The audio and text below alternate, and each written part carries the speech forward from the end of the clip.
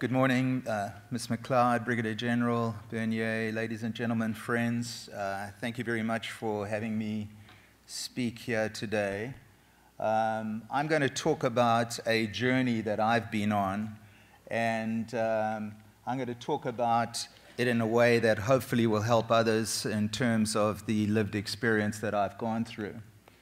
As a forensic psychiatrist, you have an opportunity to see lots of gory things, lots of post-mortem pictures, lots of blood and gush, increasingly in color, and on and on and on. And you hear horrible stories. And having been at that for a long period of time, I realized that none of that really did much to me in the sense of affecting me as an individual. I think also as a forensic psychiatrist, you are trained to disregard what people have done as part of the process of evaluation to make sure that you can try and understand the person, their motivations, and things like that. However, I was exposed to, first of all, when I evaluated Mr. Bernardo, and this started a journey which has certainly been interesting and certainly caused me some difficulties, but also in a lot of ways has made me realize a lot of things about myself and certainly a lot of things about PTSD. What had happened initially was that on September the 7th, 2010, I received a court order to conduct a forensic psychiatric evaluation on Colonel Russell Williams. Typically with this type of evaluation, what happens is that you have a 30-day window.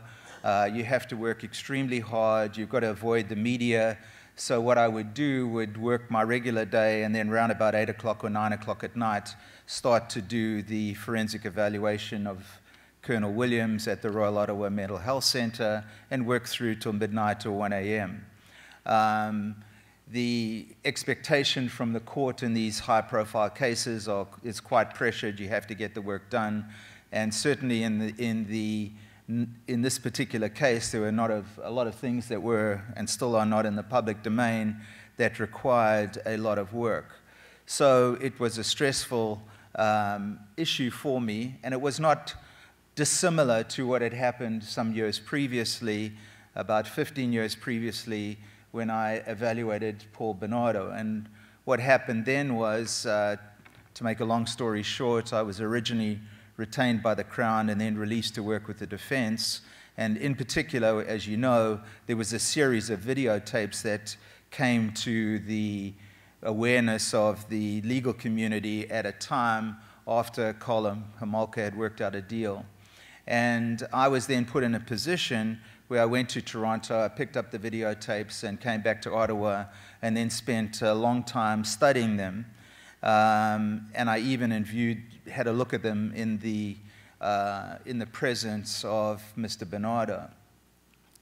What happened to me after that was really quite significant. There were particular parts of the videotape that started to play in my mind. They played in my mind with the scene. It created an emotional disturbance for me. Although I didn't realize it at the time, I had some other reasons why I would be more sensitive to this type of thing. And for about a period of about 3 months, it was there. It was very intense in the beginning, difficult to fall asleep at night. It was bothering me before I fell asleep, but it faded with time. So within about 3 to 6 months or so, this had gone away, although there was particular scenes in the videotape that was sensitive to me. And if I ever had to talk about the Bernardo case, I always got a little bit queasy when I started to talk about it. The issue with Colonel Williams was a little bit different in the sense of what happened with me. I went through this evaluation, and then just before the 30 days were up, I went to Orillia, the Ontario Provincial Police Headquarters, to view the videotapes there. And I sat in a room with a member of the Ontario Provincial Police, and I went through the videotapes. I went through them quite quickly. I didn't look through every detail, and found them, to say the least, quite disturbing.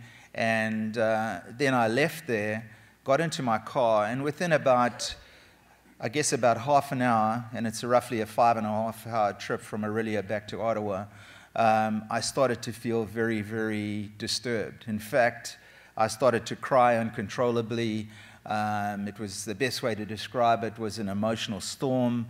I wasn't sure what was going on. In many ways, I thought I was going crazy, quote. And this went on, off and on. I pulled over the side of the road. It didn't really help too much.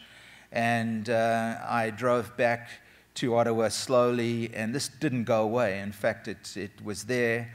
There were some bizarre aspects to it as well. I felt that my life was a failure, that everything, my whole career had been a waste of time. And, you know, and I knew at a certain intellectual level this wasn't really the complete truth, but I was believing it at that time. And then there was particular parts of the videotape that were, again, started to play in my head. It started to play in my head, not only the video itself, but the sound associated with it. What I was started to do was then I would avoid going to sleep at night. I don't sleep much anyway, which has been great for productivity from a research and academic point of view. But when you're not sleeping much anyway and you stay awake, because the worst time is as you're falling asleep for the videotapes to play in my head, I found I was getting less and less sleep, more and more distressed, and everything seemed to be more and more problematic. There was then a situation where what happened was and it was all sort of packed into this. I'd been involved in another case for the Crown. It was a dangerous offender case, about 26 hours of videotape. A lot of it was pretty awful, but not as bad as some of the things that I'd seen. And I got a phone call from the Crown who wanted me to go over these videotapes, and I became very upset about it, angry about it, went to testify, and my examination chief went actually very well. And then, and there was an issue about videotapes at that time. This was about a person who was unconscious when there were sort of some pretty horrible sexual acts that were performed, but there was some evidence she may have consented before this actually happened, and there was a Supreme Court of Canada case that gave some legal authority to that particular opinion.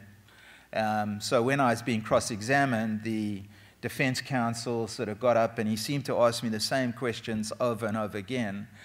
And for somebody like myself that has been cross-examined many times, this wasn't the most onerous cross-examination.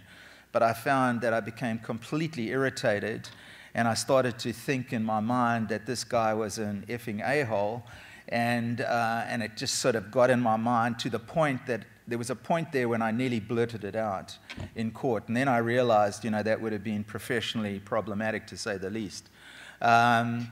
Anyway, I went back, got back to Ottawa. That was also out of town, and I realized I needed to get help. And I went to the Ontario Medical Association Physician Help Program. The lady in charge of the program used to be a resident and trained with me in Ottawa, so it was kind of a personal experience, but in some ways it was a little bit different as well. George Fraser, who is a Canadian expert in PTSD, I ended up seeing George. He diagnosed me as having PTSD. And off I went, and I was referred to somebody in Toronto who also had been a student of mine some years before. And I can be fairly persuasive, so what happened, and of course doctors are bad patients to begin with, and so I went to see this particular person who said I had PTSD, recommended a course of treatment. I said, nah, I don't need this, you know, I'm sort of kind of a tough guy, it's fine, I don't need it.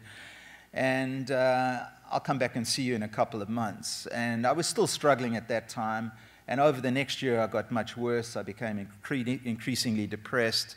I don't drink much. When I used to drink, I would fall asleep. It used to be a joke. I'd leave the dinner table when we had guests to go out of the room, and then I'd fall asleep and the guests would go home, and you know, I was sleeping. But I found now if I drank, I became much more irritable, much more emotional, much more difficult. somewhere in there, I developed a supraventricular tachycardia and had a heart attack, which was completely out of character for me. I don't smoke, I work out a lot and things like that, so there was all kinds of things going on.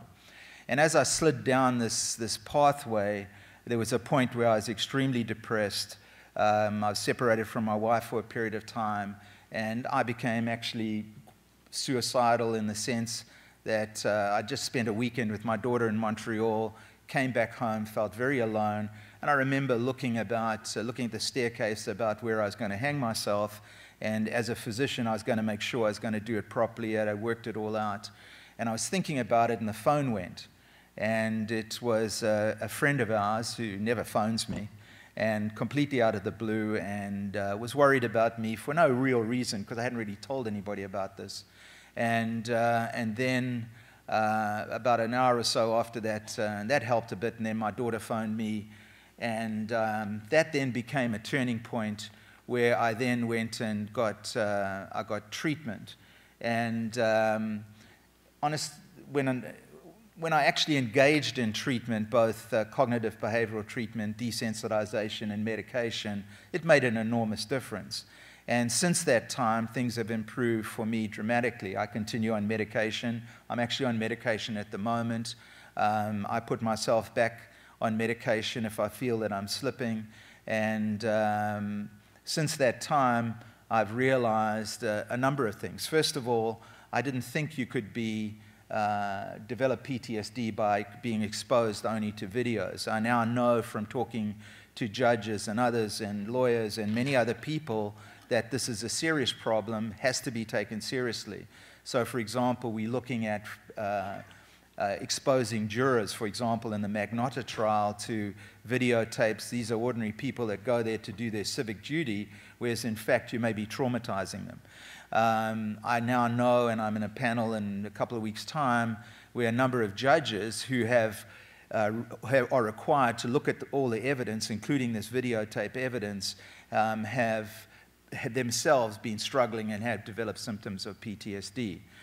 So just to end off very, very briefly, I think we live in a world, it's a digital world, where anybody can buy a high-definition digital camera on the corner, record all kinds of things in both graphic video and also high-definition sound that I think with certain people with vulnerabilities, myself included, can cause some serious difficulties, and I think we need to be very sensitive to that.